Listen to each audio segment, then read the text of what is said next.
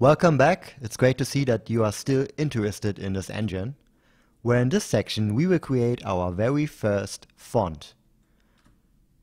So let me introduce to you the font class, where an object of this class represents a font, or in this case a so-called TrueType font. And here are some examples of fonts in case you don't know what a font really is by now.